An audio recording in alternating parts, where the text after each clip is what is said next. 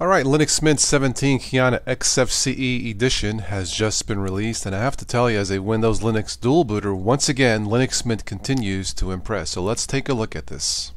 Alright, I was playing with this last night, and even in a VBox, which is not always the most ideal environment to test an operating system, it ran pretty much flawlessly the short time I was playing with this.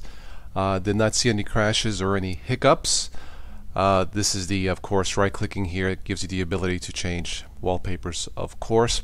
The one thing I've always liked about Xfce, well, number one, lightweight desktop environment. So let's say you had maybe an old Windows XP machine, this can certainly be an option for you.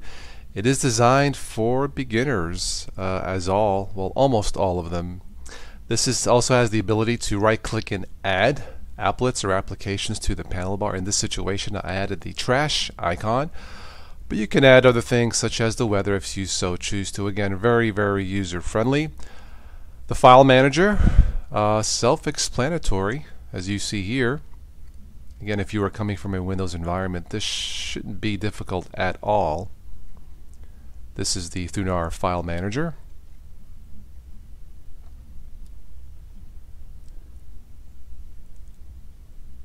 Of course, the installation process, this has a very, very user-friendly beginner newbie install process, as you see here.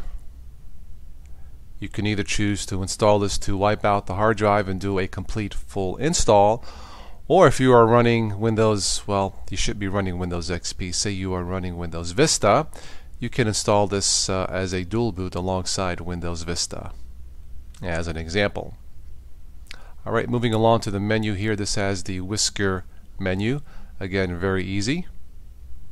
The settings probably similar to the control panel in a Windows environment. Shortcuts there at the top. Favorites there, if you have a nice search function there, such as music. Now, one thing I noticed about this search function doesn't work as well as it should, maybe because it wasn't fully installed. But I typed in music, I'm not sure where it gave me the image writer there. But that being said, it works most of the time, and as I stated, very simple to use. Typed in monitor, I was looking for system monitor. Actually, it's task manager. That's what I wanted. There it is.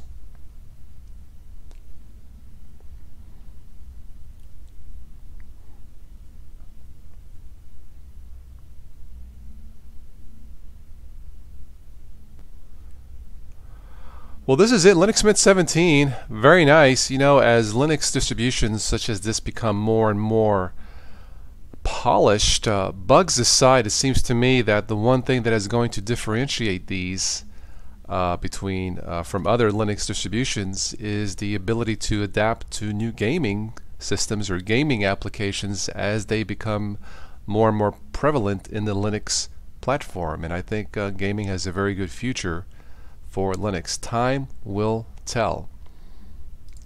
Alright, that's it for this one. Thank you so much for watching and listening.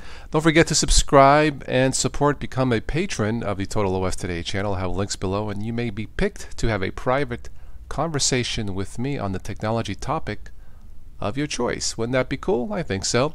That's it for this one. Thank you so much for watching again, and as always, I will catch all of you sometime in the future.